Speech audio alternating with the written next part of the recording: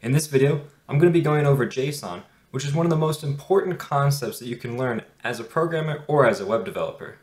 I'm going to be going over what JSON is, why you should know it, and all of the syntax involved with JSON, and at the end of the video, I'm going to go through examples of JSON, so make sure you stick around till the end. JSON, also known as JavaScript Object Notation, is simply a data representation format very similar to XML or YAML.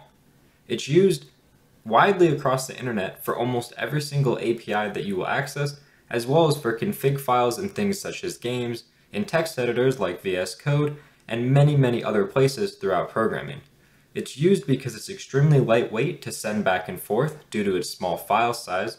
It's easy to read compared to something like XML, since it's much cleaner and there's not as many opening and closing tags to worry about. And it also integrates very nicely with JavaScript, since JSON is just a superset of JavaScript, which means anything you write in JSON is valid JavaScript. So it integrates nicely with JavaScript, which is used all throughout the web for front-end or back-end of web applications. Also, almost every single major language has some form of library or built-in functionality to parse JSON strings into objects or classes in that language, which makes working with JSON data extremely easy inside of a programming language. Throughout your programming career, you're going to use JSON all the time, whether it's creating an API, consuming an API, or creating config files for you to use or for other people to use for your application. Now that we understand what JSON is and why it's important, let's dive into some of the syntax involved with JSON by starting by talking about the types that JSON can represent.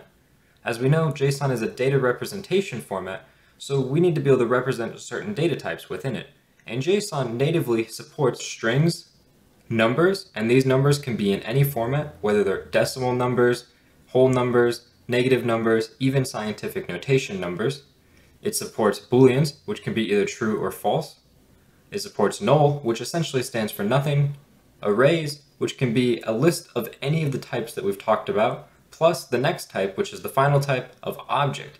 An object is the most complex but most used type within JSON, and it allows you to represent values that are key value pairs. So you give it a key and then a value, and that value can be anything of the other types we've talked about. So string, number, boolean, array, null, any of those different types can be the value for a key. So let's dive into an example of how to use JSON inside of a file. The first thing that you need to do is to create a file with the .json extension at the end of it. So that's .json at the end of your file, and that'll create a JSON file. Inside of this JSON file, what you do is you take one of the types that we talked about and you put that inside of the file. So for example, you could put a string, you could put a number, a boolean, whatever type you want inside of that file, and that's valid JSON. But if all you have is a single string or a single number, it's really not very useful to have a whole file for that single input. So what most of the time when you're working with JSON, you'll have either an array or an object as your top level of your file, and then inside of that array or object, you'll have other values, so it may even have other objects, have other arrays, or even just individual values, just strings or numbers inside of that.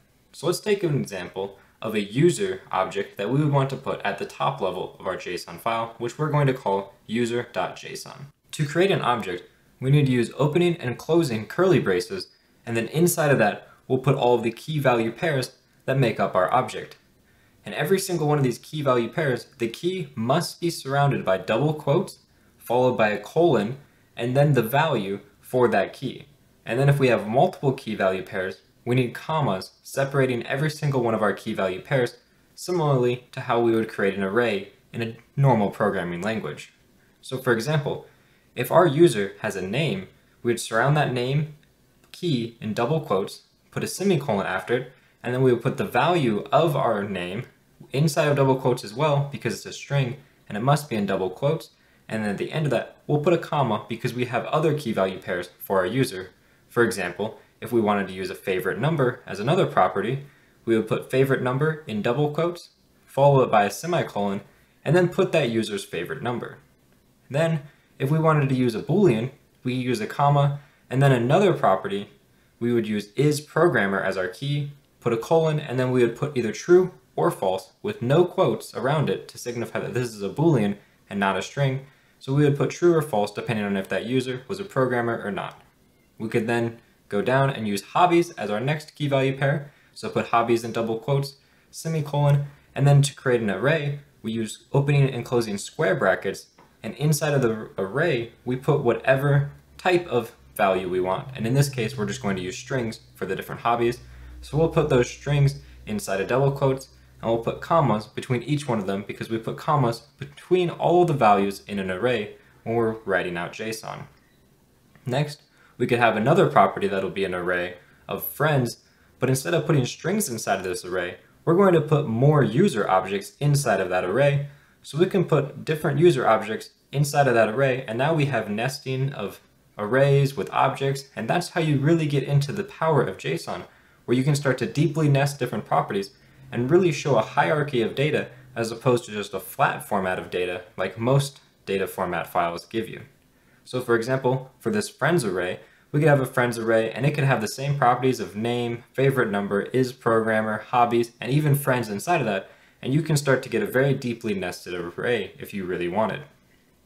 Then we just have to make sure that we don't put a comma on the very last property value key pair that we have, close it with a curly brace, and that's our full JSON file created.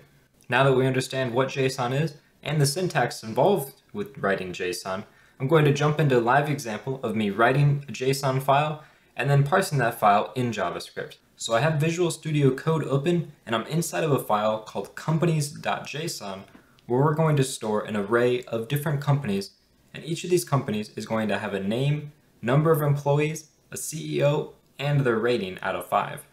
So let's get started by using our syntax for creating an array, which is to use an opening and closing square bracket, and inside of this array we're going to store different objects. So our first object is going to be our first company, which as we mentioned has a name, and we're just going to give that company a name of Big Corporation, and then we put the comma at the end of the row. We want to give it number of employees as well. And then this number of employees for this big corporation, we're going to say that they have 10,000 employees. Then we want to give them a CEO, and their CEO's name is going to be Mary. And then lastly, their rating out of 5 stars is going to be a 3.6. And now we want to store a second company in this array, so we just put a comma at the end of our first company object, open up a new object, and then give it the same properties. So we'll say name, and we're just going to give this one the name of small startup. Go down to the next line, we got number of employees. In this case, they're just going to have 3 employees since they're a small company. CEO is next, and this company does not have a CEO because they're so small. So we're just going to put null here, which is okay to have different types inside of your JSON object because JSON doesn't care what types your different keys are. It just matters that you have keys and values. So we have null here. And then lastly, we're going to give them a rating. Make sure to put that in double quotes. And their rating here is just going to be 4.2 or 4.3. And there we go. That is our entire companies.json object. And as you see, we have no errors. But if we, for example, didn't put the quote here, you see that we get an error. And that's because we're using VS Code. And it tells us when we have errors inside of our JSON. So we know that our JSON is always going to be correctly formatted, just like this is here. Now let's open up this index.html file here, which is just a super simple file that has an opening script tag so that we can put some JavaScript in here to run on our page.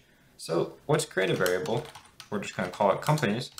And we're going to copy everything from this companies.json because as I mentioned at the beginning of the video, JSON, anything in JSON is valid JavaScript. So we can take this JSON directly and just paste it into our companies variable. And then if we go down here and we log the companies variable and we check that out inside of our browser here, as you can see, we have logged this companies variable and we have both parts of our array. We have CEO, name, number of employees, rating, and all of this is the information that we have in this file here that we copied over into our JavaScript file. And same thing down here, we have our other company. But most of the time when you're dealing with JSON, you're going to get it back as a string and not as an actual JavaScript object.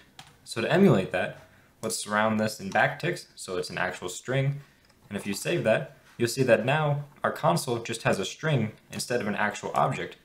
And we can't actually use this object inside of our JavaScript.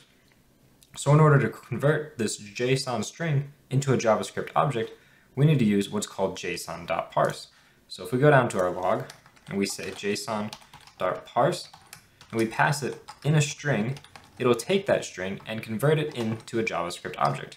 So now, as you can see, in here, we have our JavaScript object that we created from this string here using Json.parse to get a JSON object right here. And we can use this inside of JavaScript.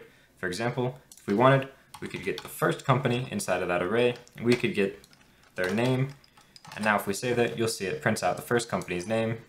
You get the second company's name, prints it out, and so on. And you can do anything that you could do with a normal JavaScript object to this newly parsed JSON object that we created with Json.parse. So I hope this video was useful for you.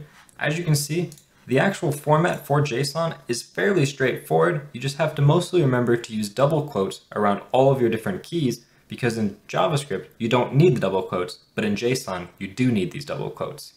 Other than that, it's very straightforward. It's easy to read, which is great because just looking at this, you can tell what it's representing and you can tell what the different keys and values mean.